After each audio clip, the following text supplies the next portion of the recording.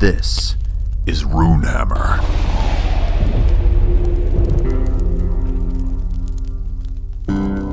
RPG Talks.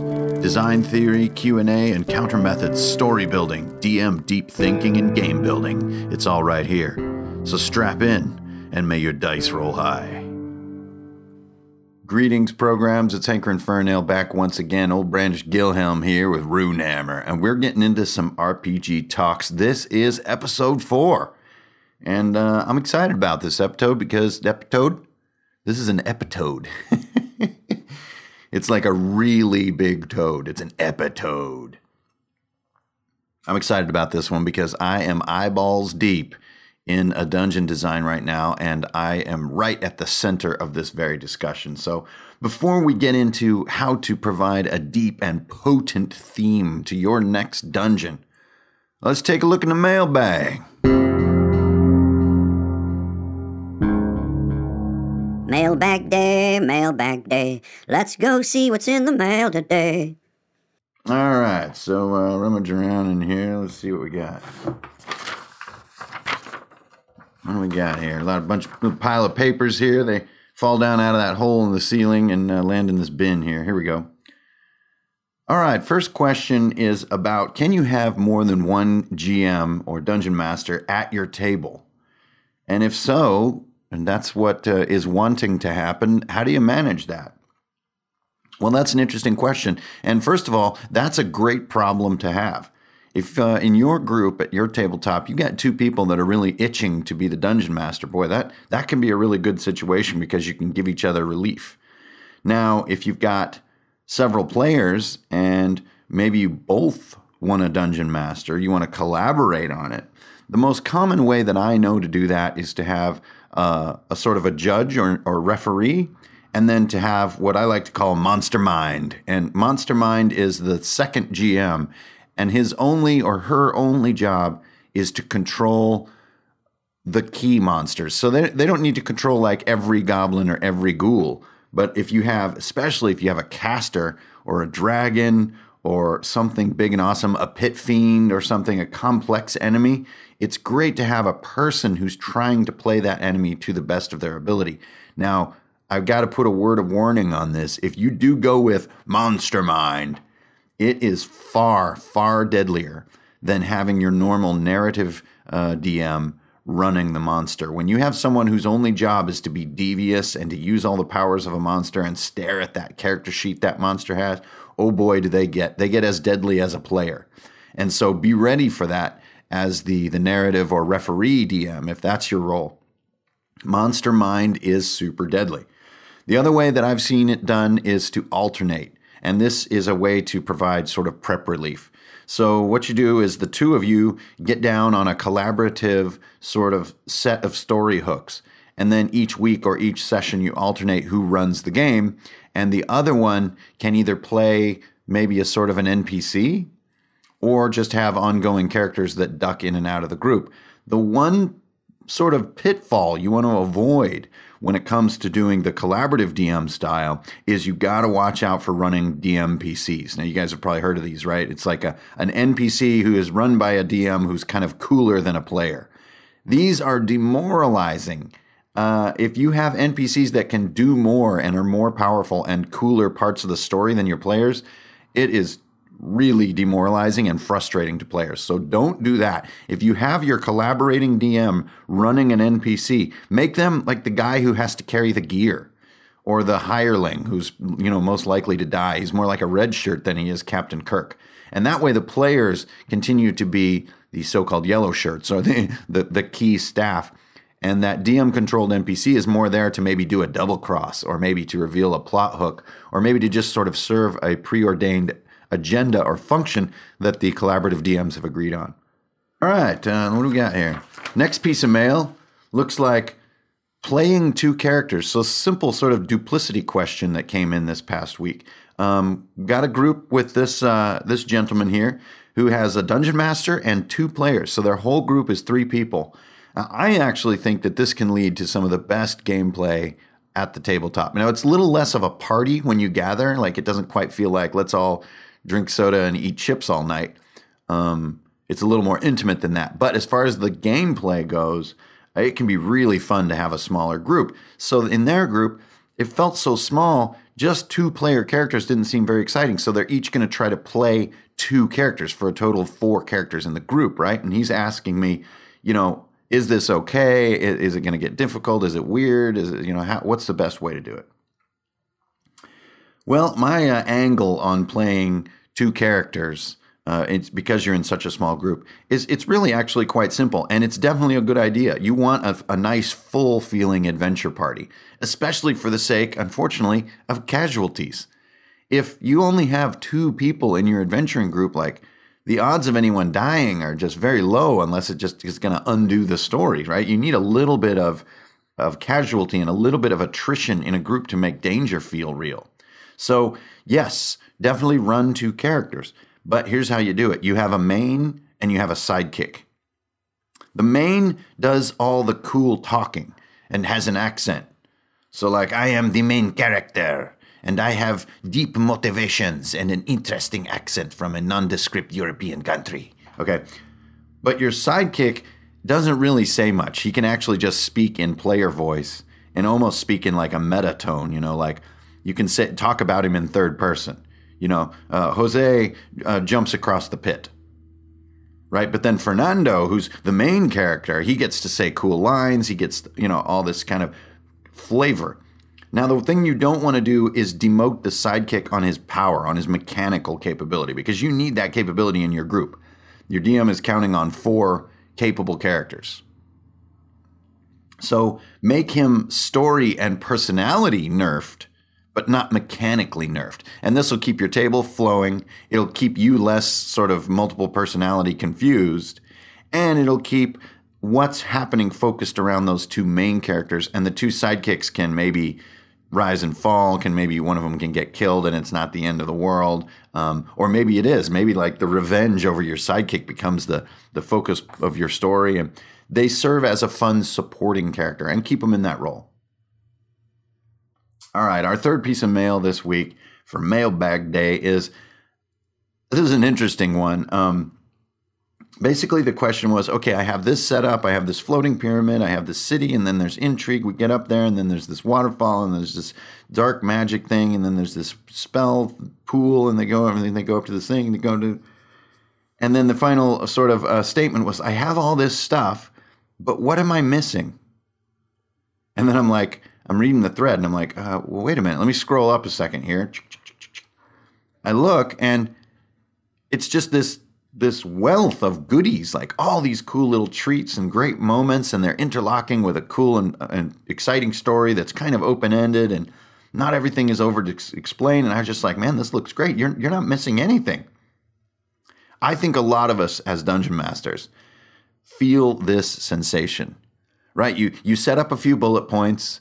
You know that, there's kind of this area over here and maybe this area. Maybe there's a branch right here and then there's a big scary thing. And then there's a little bit of a reveal, right? And then you're kind of looking at your work and you're like, I don't know. It's just, where's the beating heart here? Where's the hot blood a-pumping? This is a good time to take a breather and, as Don Forgecast says, maybe go take a walk for a second. The thing you're missing is players. Your prep should feel a little bit hollow, a little bit empty, a little bit unfinished. Matter of fact, the more finished it feels, the more oppressive it can be to players. If anything, you're just sort of mowing the lawn for the football players to come out and run around and go crazy. So as you stare at the empty football stadium, there's something missing. The teams, the players, the collisions, the ball flying, the people cheering. You're not doing those things during prep. Those things happen during play. So it's just a little bit of an affirmation. You guys know I'm all about like mantras and power words and coaching yourself into being smarter and better at what you're doing. And this is a good time to learn one of those mantra-like behaviors. If you've got a nice little set of prep, you're feeling pretty good about it, but you get this kind of flat moment or flat sensation where like your limbic system doesn't just light up. Good time to breathe. Take a little break, rely on your players to fill in that grout, and just move on. Another great quote that I like is Tim from Tabletop Terrors said, you can't have the same conversation twice.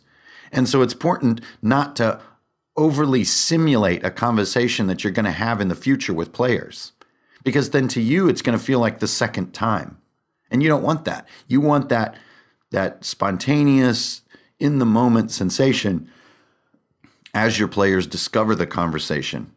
The same way that you would discover the conversation as you're doing your bullet points before a session. You're kind of going, oh, whoa. And then I could, ooh, and maybe bada bada. And then, oh, yeah.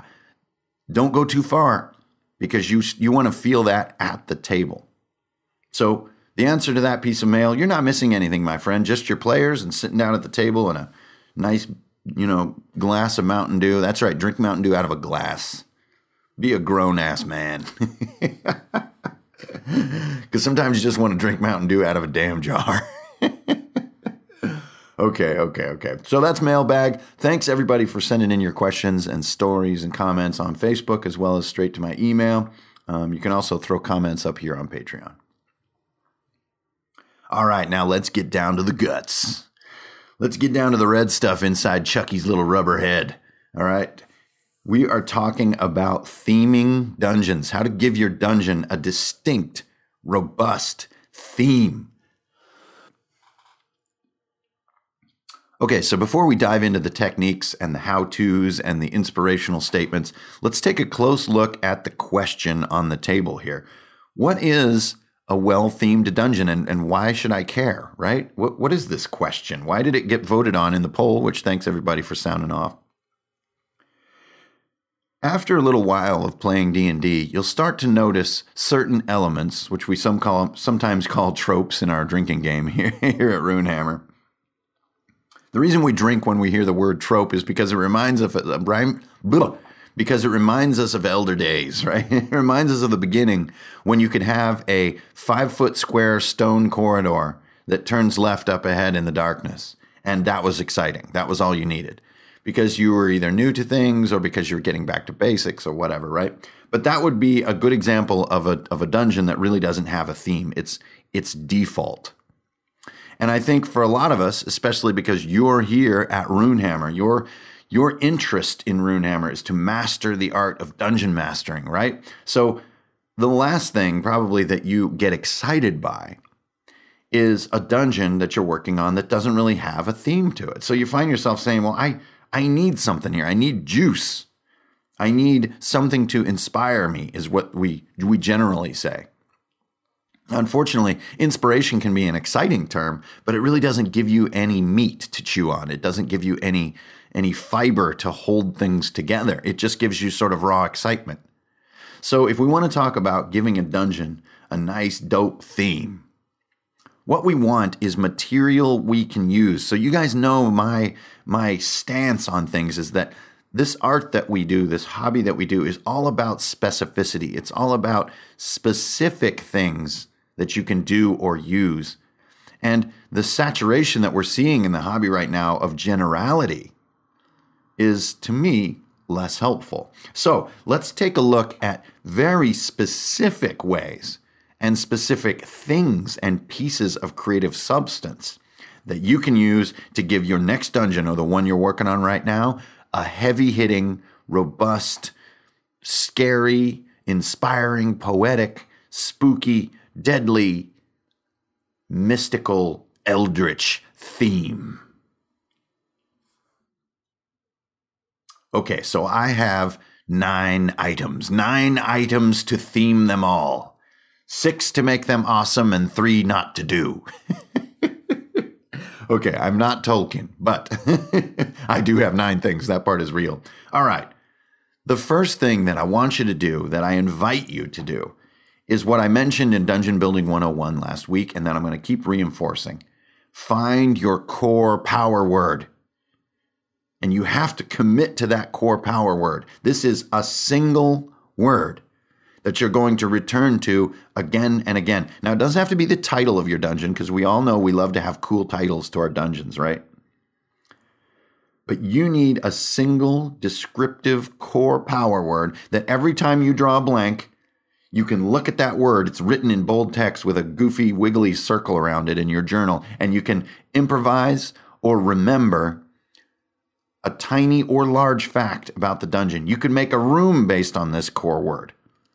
This core word is everything, and you really do have to invest in the core word. You can't take it lightly. You have to see it as far as it can possibly go. Now, today's RPG talk is directly tied into the next sort of crisscross event that I'm working on right now. So on YouTube, you're going to be seeing Dungeon Building 101 Part 2. And then here on Patreon, we've got this RPG talk, and we've got a short story coming up that matches the video on YouTube. So all three things interlock.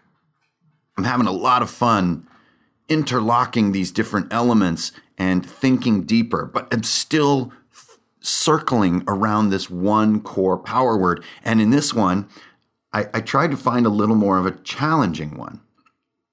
My core power word for this specific dungeon build that I'm doing is tunnel.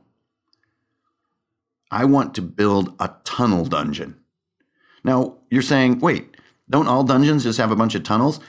No, not at all. Totally not. And remember, we go all the way in on our core power word. So when I think of a tunnel, it's time to instantly say, what does that mean?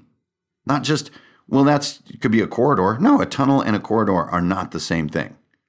A tunnel is all kinds of specific things. It's cut out usually to have a rail car go through it. It's usually cut under as a travel sort of mechanism. It's not like a maze, like a dungeon, right? It's usually straight or slightly curved. A tunnel, I associate like maybe some water running and some cave-ins, because tunnels are sort of hastily created to do transport. Transport is part of a tunnel. A tunnel is often secret, with a sort of a secret entrance and exit so that you can transport. Again, coming back to this kind of, it's a highway underground. A tunnel is straight for the most part, and that's something that I can really take to the bank on this dungeon. It's a stinking straight line, guys. When was the last time you made a dungeon that was literally just a massive straight line, like 2 miles, straight line? That's a tunnel. So you see what I'm doing is, I don't really know how all these answers are going to play out, but once I have my power word, I start to see them. The answers start coming, and just let them come. Apply the Osborne method. Suspend the judgment of your responses to your power word until later. Maybe you'll need to cut them down because you'll have too many ideas. So that's my first tip, and you guys knew I was going to say it, for theming your dungeons, is pick your core power word. And for bonus points, maybe that core power word matches what's coming next in your campaign. Maybe your characters have gone up to the volcano, and so you know that your power word is going to be magma. Or your power word is going to be lava, or your power word is going to be tremor, or something to that effect. You know that your character's in the swamp, so your power word is going to be mud. Or swamp. Swamp is a little bit of a general one, but hell, if you lean in on it, you get all these dividends, but you have to make it one word. Okay, so you're building your dungeon and you've got your power word, right? You've got it written down. We're doing this like a worksheet right now. So everybody in class has gotten their power word written down. Okay, next, you're going to write a little bullet that says the whole truth. Now, this is a bit more nuanced and a bit more complex, but you're going to need at least one sort of fact about your dungeon. You need a fact that basically explains why it is there, what it is, and why it's there. The whole truth. And often, the players will not get access to this. They may investigate their way around to it, but they will often not get the whole thing exposed to them. Okay, so the specifics of the whole truth for the dungeon that I'm building, this tunnel, is that this tunnel was used in secret in Elder Days to get forces from the tower in the center of town out to the edge of town so that they could come up behind any sieging forces and attack them from the rear. That's why this tunnel was made. But in recent years, there's been some collapses, and there have been some monsters that have started to occupy the tunnel, and people don't really go down there anymore. That's it. That's the whole truth. You do not need any more. Remember, brevity is king because it lets you remember things. So if you're writing the whole truth and it's a paragraph, you're never going to remember the paragraph. unless you're smarter than I am, which is probably almost everyone listening to this podcast. I can keep a sentence in my brain. I cannot keep a paragraph in my brain, and you want it in your brain. So your first bullet, core word, power word, right? Then right underneath it, the whole truth. Why is this here? Well, the dragons in ancient times needed a structure they could defend so that they could hatch their eggs in secrecy. There you go. Or, the cults of Garrett Frack actually built this big mud palace where they could all grow Sahagwin demons in this weird gelatinous goo. Okay, done. Even that got a little long. Okay, the whole truth is an extension of your power word, but it's basically going to give you this kind of who, what, why, where, when kind of stuff. So as players are investigating, and you don't have all the answers written down, I hope you don't, because that sounds impossible. Players have so many wildly varying questions. The whole truth is going to give you this sort of root or center of knowledge that's going to let you answer questions in an improvised way that will always be consistent. So let's take my example. We have this tunnel that was hewn long ago as a way to break sieges. So we know that the entrance and exit need to be secret. Otherwise, sieging forces would be able to use it to attack, right? I also know that it was probably hastily built. There's something interesting there. I also know that military stuff is probably present, especially near the entrance and exit. There maybe are weapon racks or other military supplies. I also can sort of situate this tunnel in my world in a way that it will serve this function. And so I can kind of know if this is, salient to the adventure, I'll kind of know where it's going to be.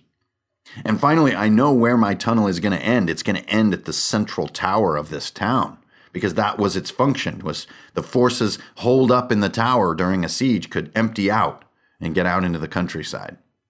So I know a lot of the ins and outs of my tunnel. And then I know this other little piece. Lately, it's fallen into disrepair.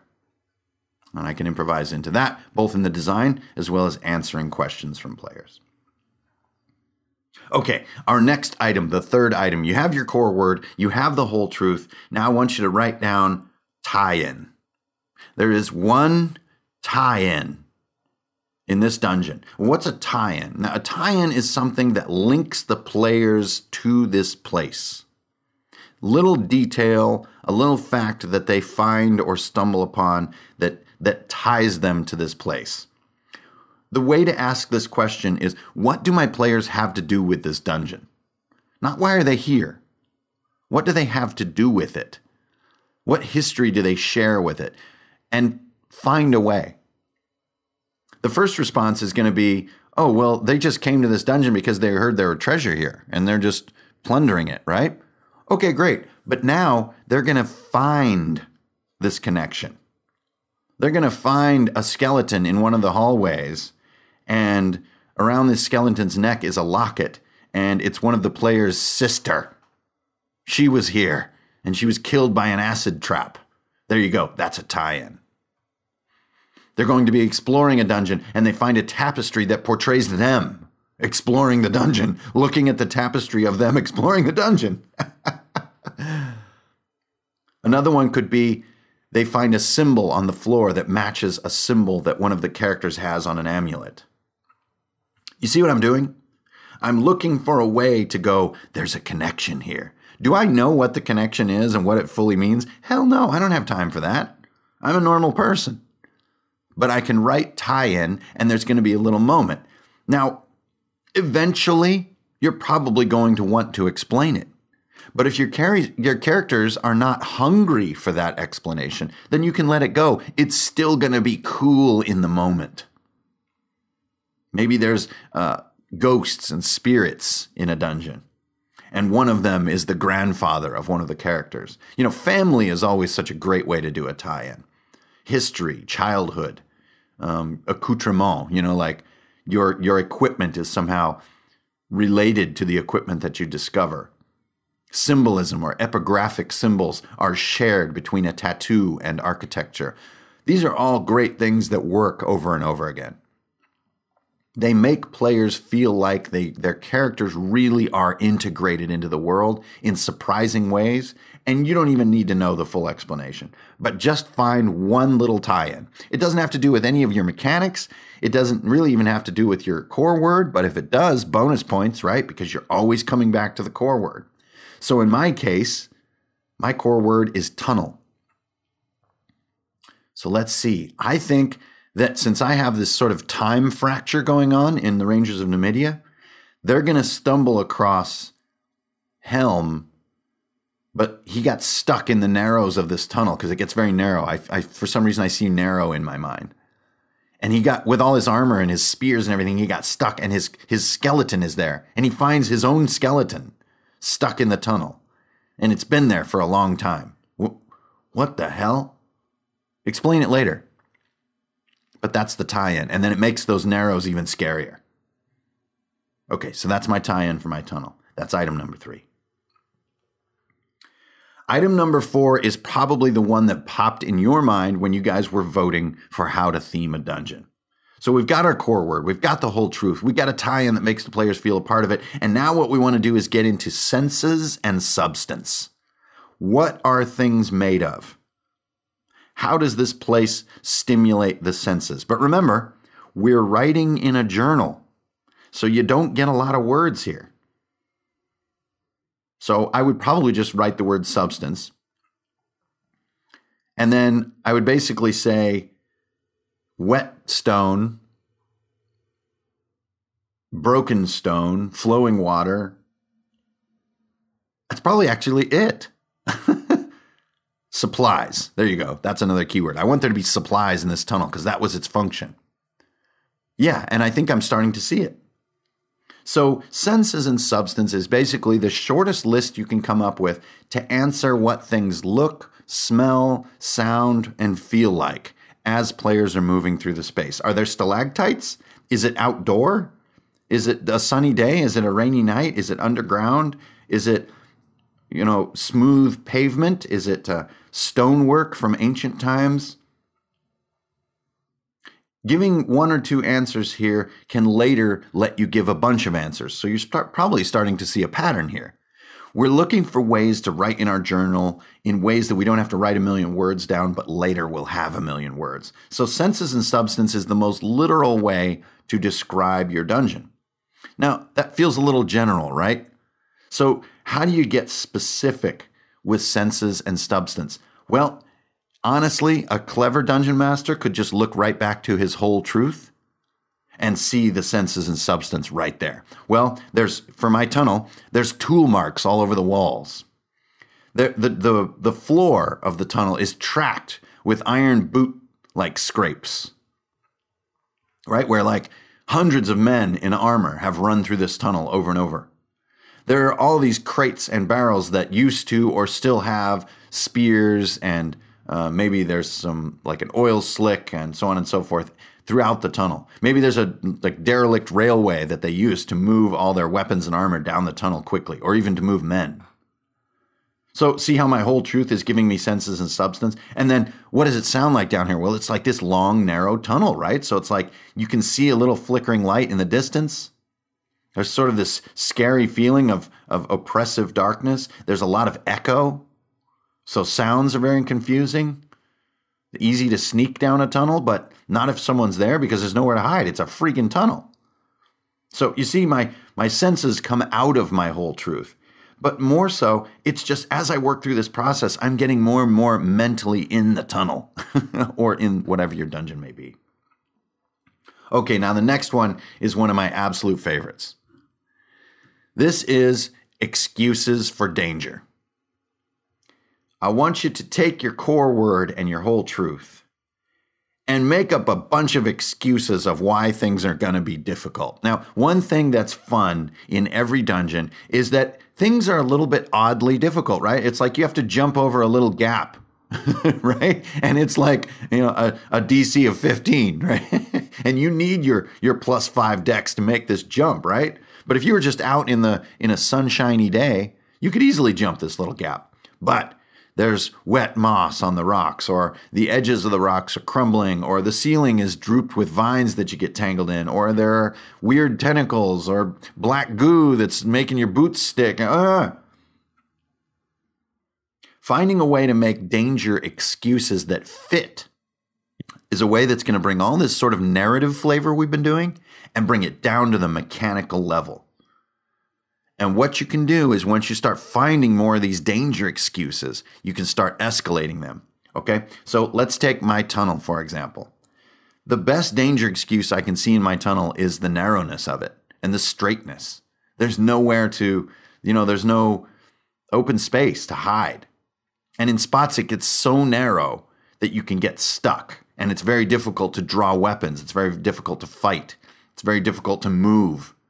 You're definitely going to be single file. And you all know how terrible being single file can be if you're fighting monsters. And if, let's say I want them to jump, the ceiling is so low, it's really hard to make a jump. And in spots, the ceiling gets down like 3 feet high, and then you need to jump over a gap. Like, I don't even know. That's some American Ninja stuff right there. So you see what I'm just taking my one idea and I'm finding all these dumb reasons that everything can be difficult. Now, sometimes it's going to be really easy. Let's say your power word is magma. Well, geez, magma is definitely dangerous just in and of itself. But how can you play with it? Well, it's coming out of the walls. It's below the floor. The floor is giving way. The heat is oppressive in certain areas. So much so it's hard to even see. Oh man, I got a difficult perception on roll on my hands, right? Why did I fail that perception? Why is my perception DC 18? Well, all this heat and smoke is rising off this magma, and you can see like 4 feet. Danger excuses are going to bring it all down. They're going to let you turn your narrative concept into mechanical difficulty. Now, I don't even know if you really need to fully write all these down, but I think always writing 2 or 3 bullets below a little category is going to help you. So danger excuses, you could say, for magma, for example, you could say oppressive heat, and you can say, always under the floor and behind the wall. So anytime somebody crashes into a wall, they have a chance of revealing some magma, and then everything's going to get more difficult because you can't be touching it. Or you can also use it as a dungeon world partial success, right? Let's say you jump a gap, but you barely succeed. Well, you take 1 damage because one of your boots kind of dipped in a little bit of magma there. So you see, like, you only need a couple and then press them and make it more and more difficult. So with magma, you can see where it's headed. You're going to wind up in a place where there's a couple little floating rocks in a big sea of magma. And the difficulty is through the roof because it's so hot, you can barely see. Your foot can get dipped in there. Your weapons might fall out of your hand and go into the magma. And so, all these wonderful excuses for things being terribly dangerous. Okay, now the next one, you're not even going to write down. The next one is a method that you're going to apply. It's a mindset you're going to put yourself in. And it's a big part of being a dungeon master in general. And this is, you want simple big facts, and you want complex, nuanced, and detailed small facts. What the hell are you talking about, Hank and Fernell? Big facts are what we've already talked about. Your core word, your whole truth. Right? That's why is this here? What is this place? You've already got that figured out. Those are your simple big facts. And you're going to keep them so simple that they're easy to remember. This was once a temple to a snake god. It's now sunken into the marsh. There you go. That's my simple big fact. Now here's where it gets interesting. Complex, nuanced, and detailed small facts. This is what it feels like when you reach out and touch the runes on the wall. If a player does that and wants to know what they're experiencing, this is where you need some goodies, and you need them to be small. Right? It's like soapstone. But it's been wet so long that it has this sort of layer of slime on the outside. But as your fingers slide down it, they reveal a dry, coarse sort of sandstone underneath. The glyphs that are hewn here in spots are oddly unaffected by corrosion, perfectly square-edged. But in other places, the slow ooze has all but sort of rounded them away into nubs and into undiscernible blobs. The lever on the door is carved with a spiral motif. Like, there you go. That's a good one. I had to get in practice. Who cares what the lever on the door is shaped like, right? But the player gets this nuanced little moment inside their mind of their hand contacting this little spiral etched lever. It doesn't have to be some big clue that you're going to reveal something about spirals later. It's just a nuanced little small fact. What does the floor smell like if you go down on one knee and give it a sniff, right? What happens if I poke a wall with a spear? What kind of support structures are holding this place together? Is it built on timbers, or is it just sort of a leaning keystone system? Is it wattle and daub architecture? Is it thatch? Is it a naturally occurring cavern?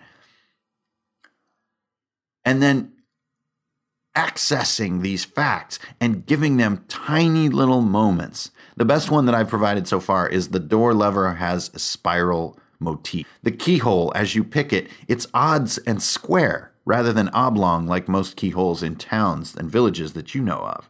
It's a simple square. You've never seen a keyhole quite like this. The rope that's dangling above the pit is not woven in a spiral pattern like rope that you're familiar with, but a sort of an interlaced helix pattern that gives it a crisscross look and makes it easier to grip. Weird. So this culture that built this had more advanced rope making? That's not going to have to do with something. That's not a clue. It's just something. It's just a nice little something. And on and on and on. So make simple big facts and nuanced, tasty, detailed, small facts. Always make sure that your world goes all the way down to 1 square inch of data. What's in that 1 square inch? Is there an odd-looking ladybug that's green and yellow that's crawling up the wall? There you go. That's not a hint of future events. That's not meaningful in any way. It's just odd and tiny. Okay, so there are our 6 things that you want to do. Now I've got 3 don'ts.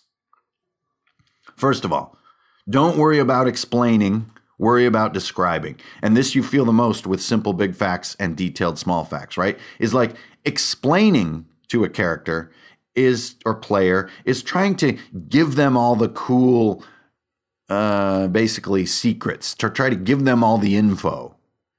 Don't do that. Just describe specific things. There's a really good chance, and I would say it's 75%, that the players will never really plumb the underlying facts of your dungeon. And that's okay. You want to describe. You want them to be the star. It's just a football field. They're the players. So don't worry about explaining everything to them. Just put your mind on describing things to them.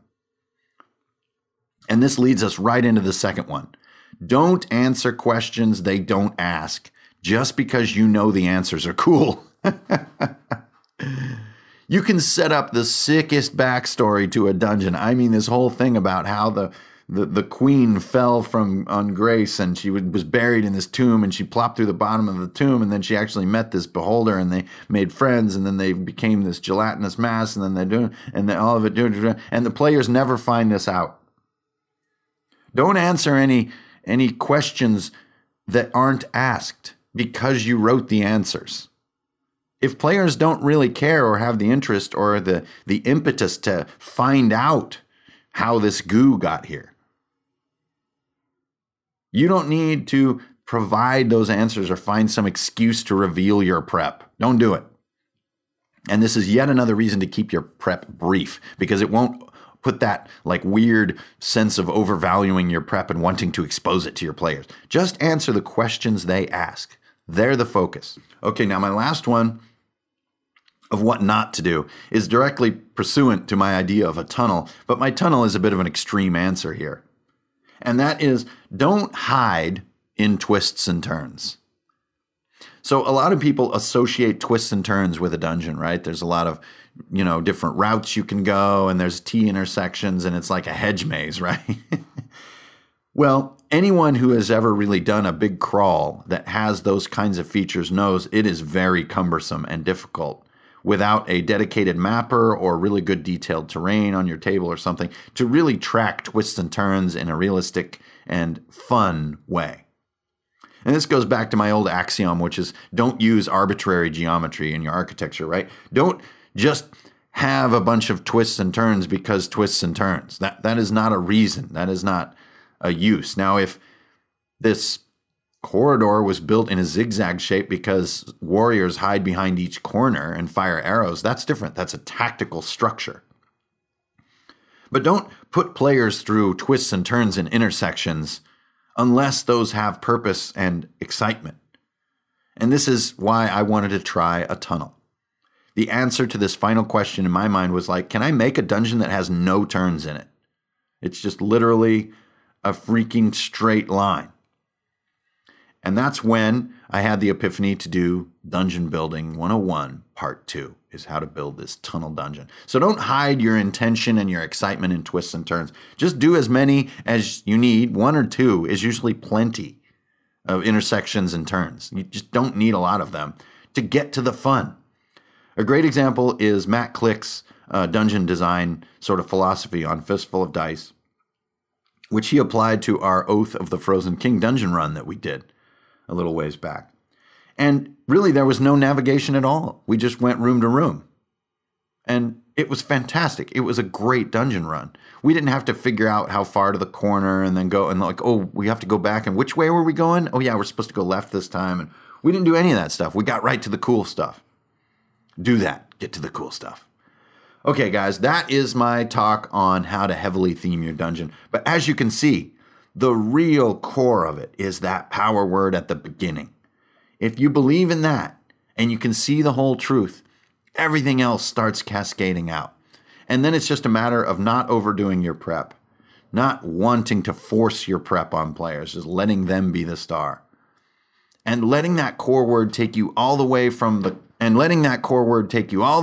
big cosmic explanation, the historical explanation, all the way down to the bug crawling up on the spiral etched door handle.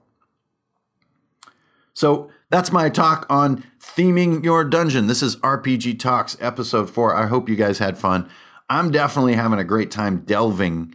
Hey, see what I did there? Delving into dungeon creation ever since that great question that came up, 2 weeks ago. I've never made a dungeon. Where do I start? And I realized there's just so many different approaches. That's the fun in it. So getting specific, staying brief, that's always going to make all your work more fun and more fun to sort of discover revelations of your own at the table and, see what's lurking behind the next iron-banded door. Okay, guys, so keep an eye out for the short story titled The Tunnel of Hath Ordur. That will be coming up here on Patreon. And depending on how quickly I can get her done, we're going to have Dungeon Building 101 Part 2 on YouTube. So it's been great having you guys. Thanks, everyone, for your support in September. That was a fantastic month, really fun. And we're going to have some horror stories this month coming up. We've got more New Haven coming up. It's going to be a great month. So everybody stay tuned, and I will see you out on the battlefield. Strength, honor, and beer. This here's Brandish Gilhelm. I'll catch you next time.